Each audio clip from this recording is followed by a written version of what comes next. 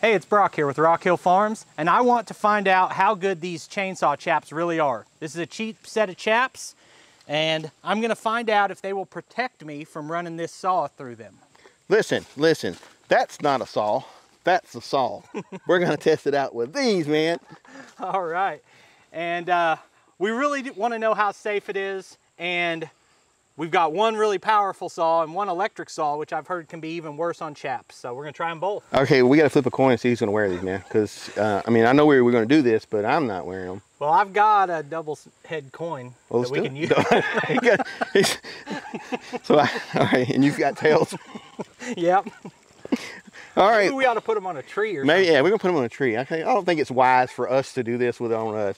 Listen, guys, we're playing here and this is fun, but you know, this is a real test. We're gonna actually test these, but you know, don't do something like this at home without some supervision from an adult.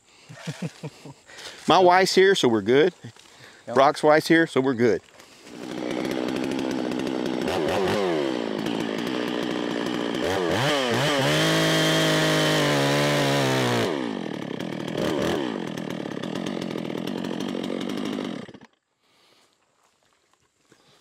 That was a pretty good lick. Yeah. I've hit it pretty hard. Now, was it still going, or did it stop? No, it was still going. I mean, if you kept it on the leg, I'm pretty sure it would dig through. But that was probably a good, we'll put a timer on the video. That was probably a good 2-3 seconds of full throttle. And it never stopped digging. And it tore these up, but we're not cut through the tree. We've got a nick there. I mean, I think it would have gave, I mean, the reality is probably you're not going to sit there a second. Right. You know, you're going to let go, and hopefully whoever's on the other side of you would too.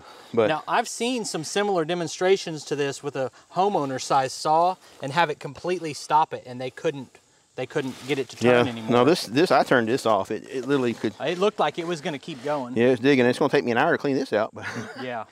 But I think it's worth it just to know. It does make me feel a little bit better about the chaps, because this is 92 cc's of goodness, and yeah, the torque it has is unreal. So that is an extreme to one end. Yep, and it would have saved your leg. It would have. Like I said, all of that 2-3 seconds, and actually only the poison ivy got a nick. Yeah, and actually it didn't go through it. It pulled it to the side where it did get it. Yeah, so it was actually pulling it away from me. That was probably a really good test, because you know, most people would probably test this would go straight to the center, and that's the most protection. You probably would go to the side. The accident's going to happen to the side. Yeah. Well, you ready for the other one? I'm ready for the other. Batter up. I am curious about the electric, because the electrics have a lot of low end torque. And that thing spins for a long time after you let off the trigger. I never ran that exact saw, but I was kind of surprised by that. So. That is 80 volts of, that's an 80 volt Atlas saw, and it's stout.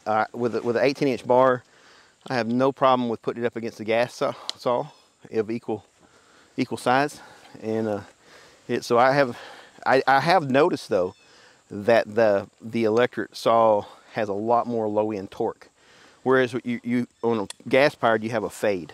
You feel the power fading down. You feel when you touch the chain to the wood, you feel it pull. I've got a 60 volt DeWalt, and without putting me into wood, I can't say that, but it felt like that one might have more torque than mine. See how long that coast? I think that's going to affect it. I just want you to know, man, that you're really handsome right there like that. I mean, that is a picture. There you go. That's it.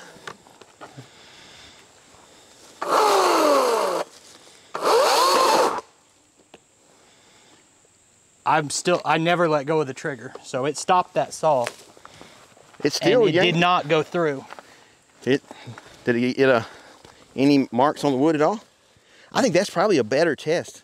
It got one little piece of, right here, there's one little piece of bark that it hit. I mean, it would be just a tiny scratch. So I did a demonstration on the electric saw, and I got a bunch of comments saying, be careful because your chaps won't stop that saw like they do your gas, but it sure did here. I will say this, because that saw is light, when you hung, I seen it pull your arms. Where the big saw, there was so much weight on the saw. You know, it took a lot more to make it move forward. I felt the big saw kind of pull in. I seen you, when it hung, it pulled. So I think it was a good test, and if I had a takeaway from it, these will save your leg from Absolutely. almost any saw. Yeah, I think we went to the extremes for sure. Yep. Yeah, I'm impressed. Actually, I am really impressed. It's not often that I'm surprised. I could have kind of thought this was going to just, you know, be right through and cut into the tree. Yeah, especially the big saw. I'd never seen anyone test it on a saw that size. Yeah, these are all on Amazon. We'll put a link in the description if you're interested in them. We're not trying to sell them. But if you want to buy one, that's great. It helps the channel a little bit. But that's not what we did this. It was really a conversation between us, and I think it's a valid test. And chainsaw chaps are things, they only have one job, and that's to save your legs. So spending more on them, if the cheaper ones are going to save your leg, then there's no point. But yeah, I have to get another pair now. Yeah, those were his, so I think I owe him now. But if you guys haven't already seen it, probably most of you have, but be sure to check out Tony's channel. They do all kinds of fun stuff on there. This has been pretty fun though. Outside, yeah. So we appreciate you taking time to watch, and we'll see you on the next one. Be safe out there.